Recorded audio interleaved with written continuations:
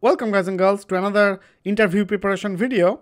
In this lecture, we are going to go over some of the most commonly asked serverless interview questions along with the average common answer that most people will give, as well as the answer that you should give to set you apart from the crowd.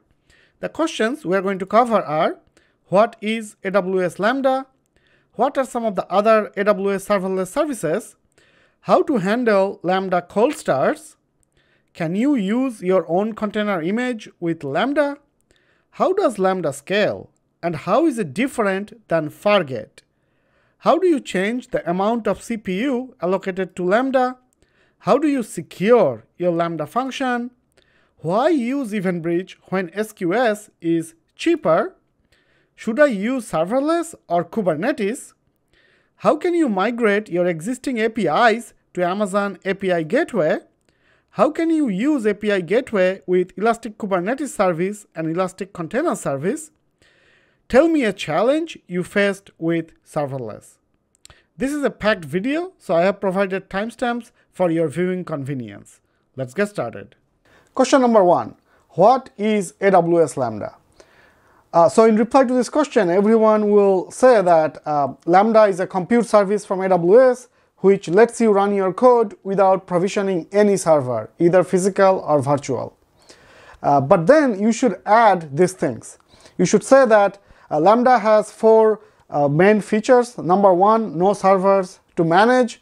Number 2, Lambda scales automatically. You do not need to configure any auto-scaling group. Number 3, it is inherently highly available. So under the hood, Lambda is deployed into multiple availability zones. So even if one availability zone goes down, Lambda will still be up and running. And number 4, pay as you use. So if your Lambda is not being used, you do not pay anything.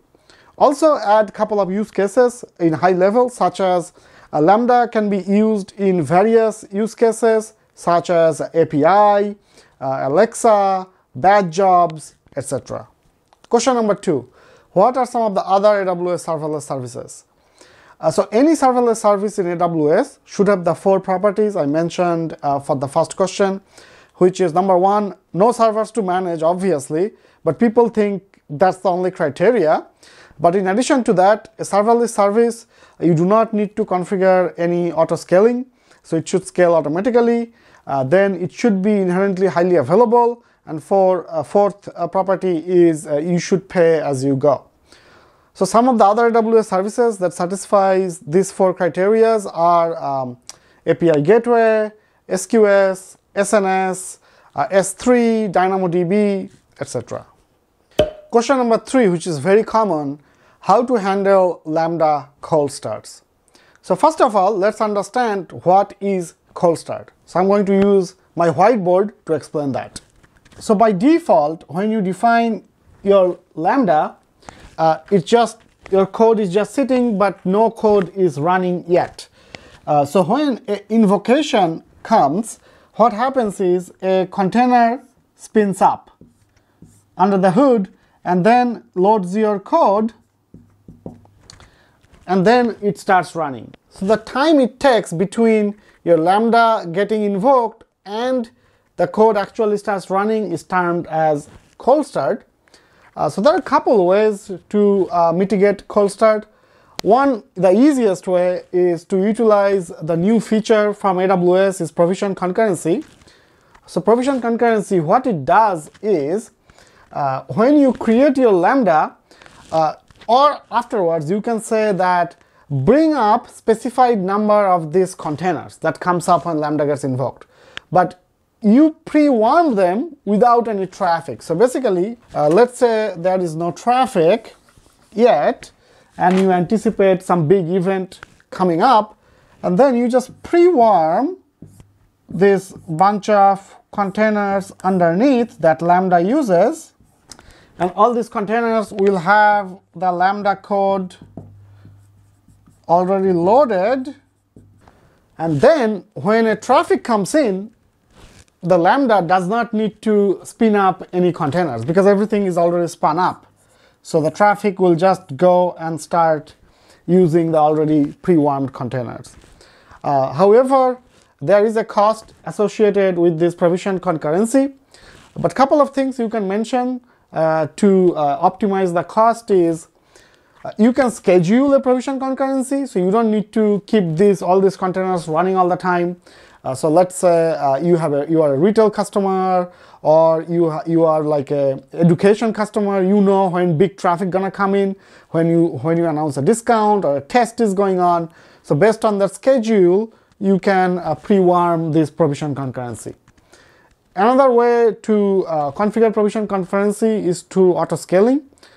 So you can say that you spin up, let's say, 10 of these pre-warmed container, and if the utilization of this provision concurrency reaches 70%, then you pre-warm some more to keep the utilization at that level.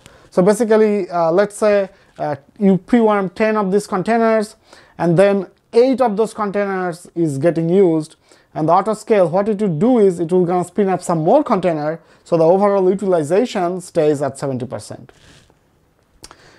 Another way to optimize cold start is to optimize the code itself. Cold start depends on how long it takes for the code to get loaded. So the more lightweight your code is, so do not package anything unnecessary that you don't need to use into your code, the faster it will be. Now another way to optimize cold start is to utilize the behavior of Lambda. So let's say traffic came to this container and then it's done, like the execution is done. So there is no traffic. Even though the execution is done, this container will stay warm or stay up for some time. So when the next traffic comes, it can reuse the container. And moreover, within the code, certain part of the code you could specify that they don't need to get executed again for subsequent executions. So what could be some of the examples? So for example, your Lambda fetches some data from a database, so you have to establish a connection with your database, or maybe your Lambda fetches some parameter from secrets manager or parameter store. So it doesn't matter like how many times that code gets executed, it always gonna do the same thing. So for subsequent execution, you should not have to rerun those codes. So how you do it is, so in your Lambda code, you have this handler, and handler takes two parameter, event and context.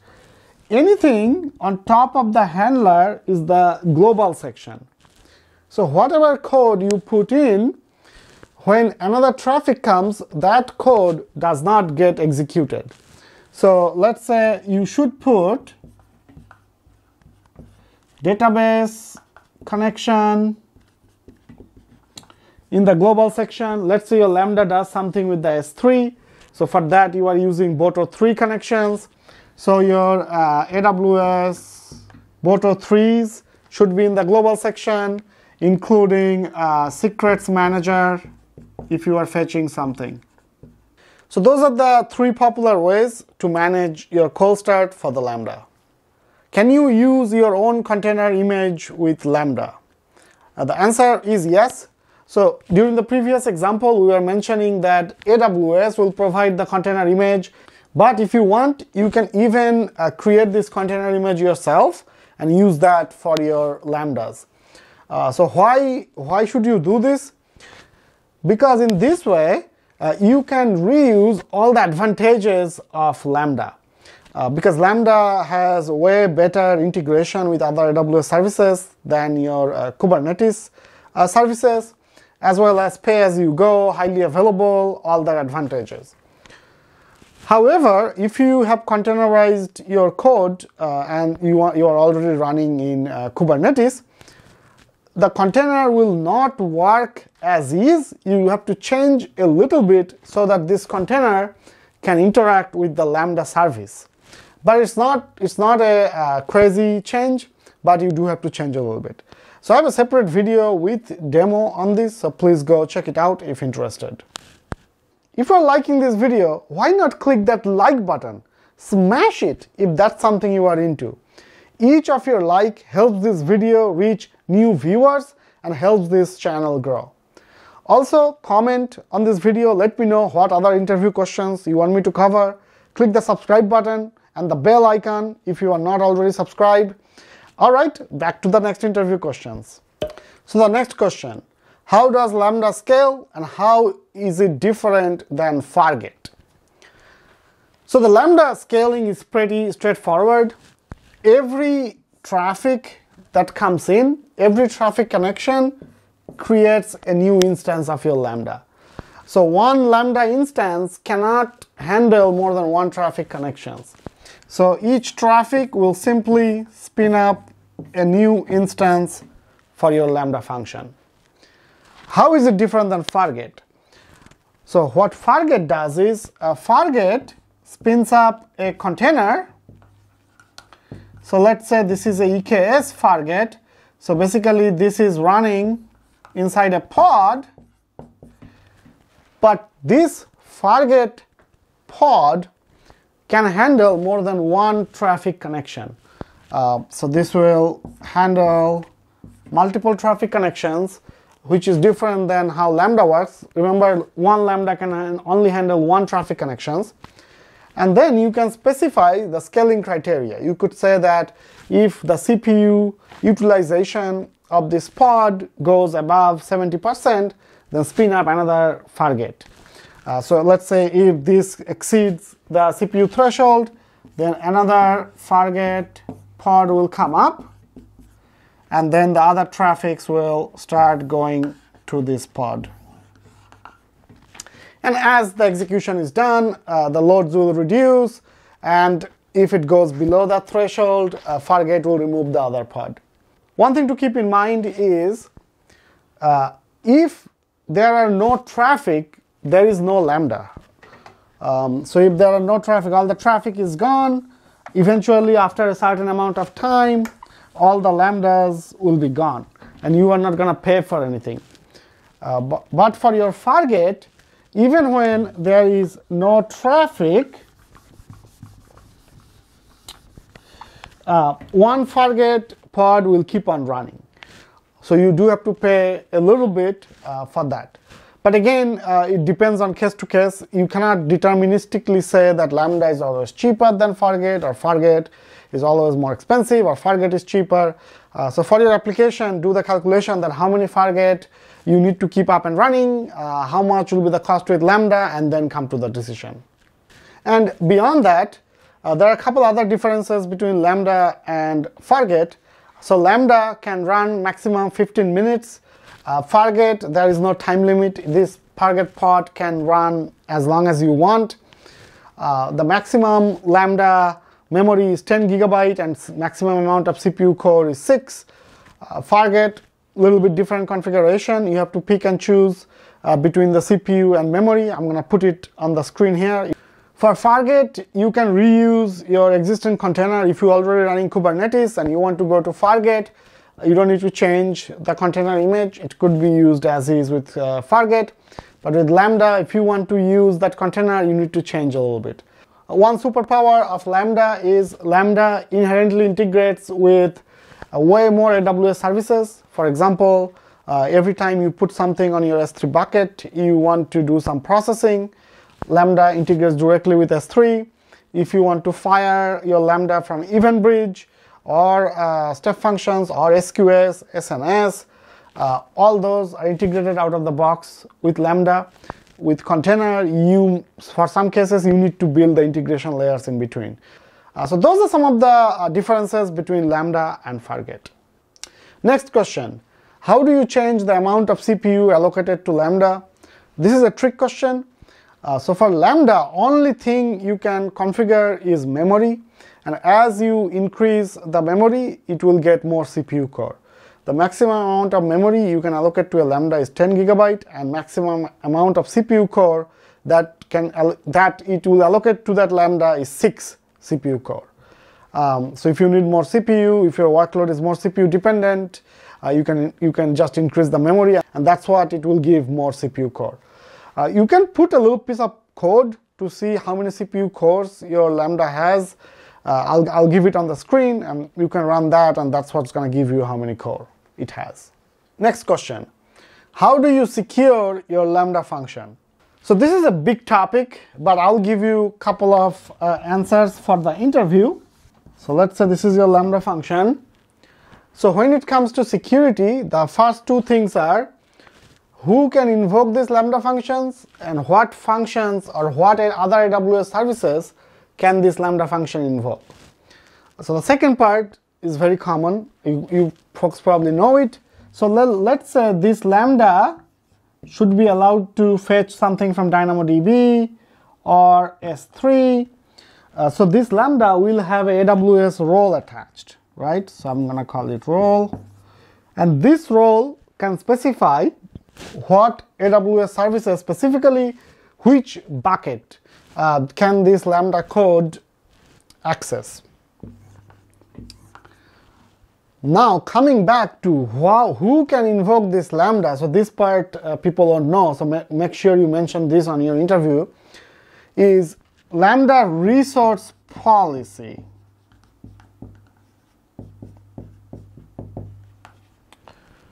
Lambda resource policy can control who can call your Lambda. So let's say you have two APIs, API 1 and API 2, and you only want API 1 to call this Lambda but not API 2. So you can set in the resource policy that, hey, only allow invocation from API 1, but if API 2 wants to connect, then reject it. Now coming back to the actual code, so your code will have some programming packages. And we have a CVE list that gets published. CVE stands for Common Vulnerability and Exposure. So let's say one package, for example log4j or something, suddenly becomes vulnerable. So you have to have a way to detect if your Lambda has that package. So you can dynamically scan your Lambdas using third-party tools like Twistlock or currently Prisma Cloud, Sneak, Sysdig, etc. So your Lambda will be getting scanned dynamically. So I'm going to put a dynamic scan. And as soon as a vulnerability is detected, you can shut down your Lambda, remediate it, or alert someone and take the action. So those are some ways you can secure your Lambda. Next question: why use EventBridge when SQS is cheaper? So this is a neat question because both SQS and EventBridge helps you build event-driven architecture. So if system A wants to send some message to system B, both EventBridge and SQS can do that. But what EventBridge does that SQS does not do is rule-based target invocation and message transformation and archive and replay. So I'll explain a little bit. Let's say you are an insurance company and you want to send some messages from system A to B, and there is a field in the message, what type of insurance it is. Maybe home insurance, car insurance, etc. And depending on the type of insurance, you want to invoke different Lambda functions in the backend. But there is no straightforward way to do that with SQS because SQS cannot see the inside of your message. So all you could do is basically you have to have like a common Lambda, and this Lambda needs to check the type and then invoke other Lambdas. EventBridge, so if we have the same situation with EventBridge, I'm just going to put EB. EventBridge can actually check the value in the message itself. So for the same situation, EventBridge you can say, oh, type is home insurance, then EventBridge can directly invoke Lambda 1. If the type is car insurance, then EventBridge can invoke another Lambda, let's say Lambda 2, and if it is, let's say, motorcycle insurance, it can call Lambda 3. Next thing is, SQS cannot transform the message. So whatever system A puts in, system B will get the same message. But EventBridge can actually change the message, because EventBridge discovers the schema of the message.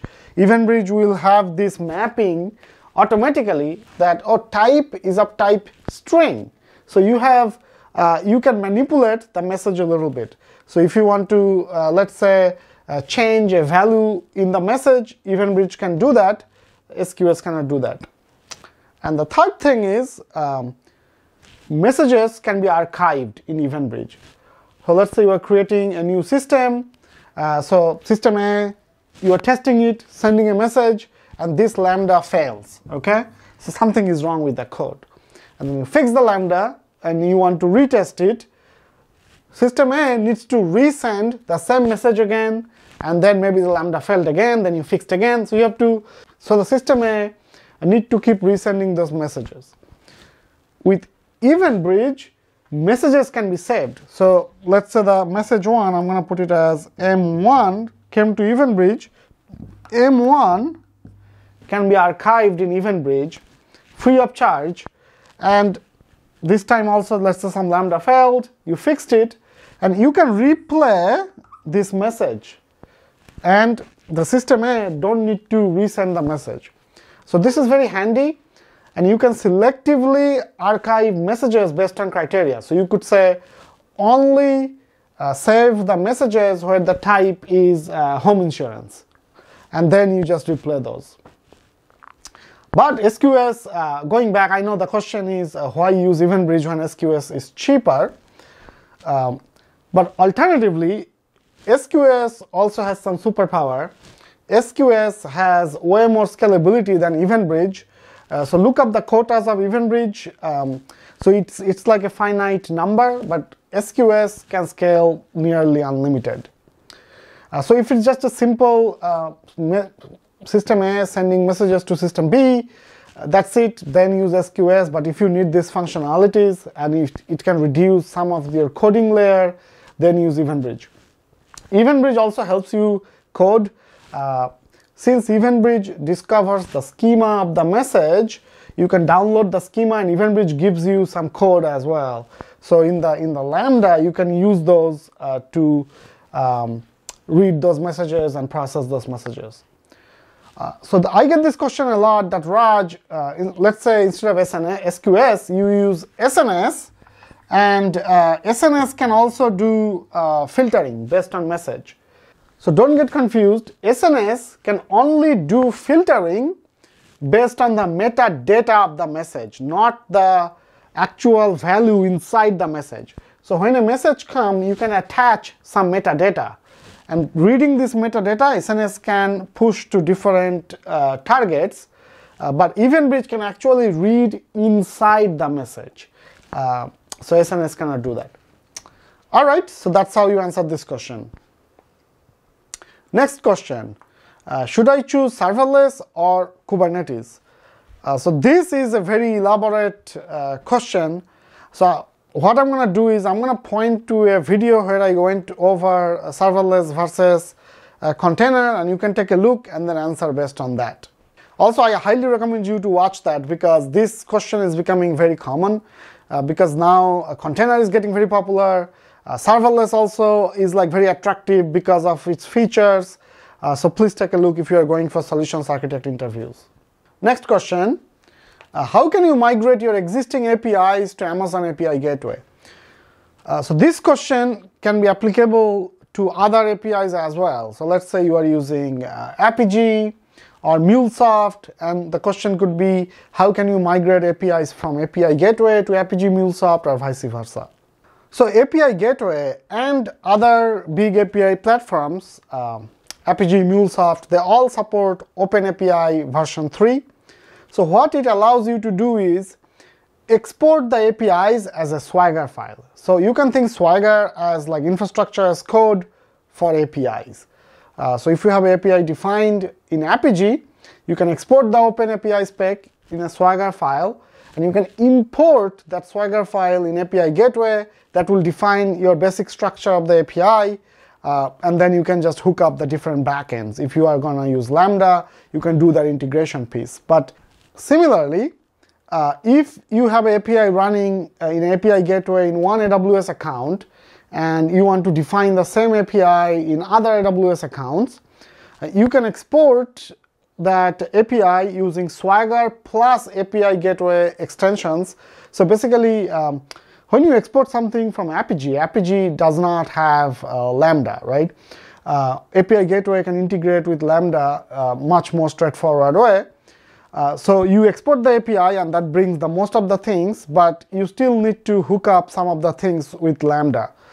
But if you are moving from API gateway in one AWS account to another AWS account, if you export using Swagger along with API gateway extensions, you can just take their infrastructure as code and migrate it directly. You don't need to change anything. So, but in general, the answer for this question is use OpenAPI Spec version 3 Swagger files to import, export from one API platform to another API platform. Next question, how can you use API Gateway with EKS and ECS? So EKS is basically Elastic Kubernetes Service, the Kubernetes managed Kubernetes platform from AWS, and ECS is AWS's own container orchestration system. So let's go over EKS first. So the way Kubernetes works is Kubernetes exposes the pods using ingress. If you don't know what ingress is, I'll give a link to a video. Study the ingress. Super important. Pod 2. So this is definitely EKS, right? And then they are exposed using an ingress, which is a load balancer. Since Kubernetes is open source, API Gateway cannot go directly to these pods. It has to go through ingress because ingress is a Kubernetes object. So in this case, what it needs to happen is if I have this API, the API has to go to this application load balancer or network load balancer based on what kind of ingress you have, and then it will go to those EKS pods. Now you might ask, so why do you even want to use API Gateway? Because API Gateway has some features such as message transformation, message validation, like it can validate if certain fields are present in the API payload, and throttling, you can throttle the rate of the messages. So I have a separate video on API Gateway versus application load balancer, you can check it out as well. You might want to use API Gateway. Now going back to ECS, so instead of pods, you will have tasks. Now since ECS is AWS's native service, ECS can integrate directly with API using Cloud Map. So Cloud Map does the discovery of the tasks, and the API Gateway can use that to go directly to ECS. So last question, tell me a challenge you faced with serverless. So whenever someone asks you about a challenge, so the interviewer is also looking for how you solve the challenge. And whenever you face this kind of challenge question, one of the safe way to answer is the cost optimization and performance optimization, because they're always a challenge. Like if you think about EC2, in the early days, everyone will go to EC2 and then they will discover their bill is high, and then they have to go optimize it and they have to know how to optimize it. Similarly, with serverless, you could say that, yeah, we provisioned a bunch of lambdas, we allocated a huge number of memory. You could say maybe 5 GB, 10 GB are maximum memory available, and then we noticed that we are paying a lot more than we should have. So how do you solve this? You solve this by looking at the metrics. So AWS has this service called CloudWatch, and CloudWatch Insights tells you how much memory is allocated in the Lambda and how much is actually getting used. So you could say that we overcame the challenge by looking at the CloudWatch Insights, and then we reduce the memory, because Lambda gets charged based on the amount of memory allocated, not used, and the duration of the function. And there are some tools you could say that you ran Lambda Power Tuner. This is a tool which takes your Lambda, puts it in step functions, and then it increases the memory a little bit every time, and then it tests your Lambda and gives you a graph between the cost as well as the execution time. And using that, you can determine the optimal amount of memory you need for your Lambda. And the other thing you could do is you can always refer back to the cold start question that we discussed. You could say that when we moved or testing our code with Lambda, we noticed that the cold start is higher outside of the SLA for our application.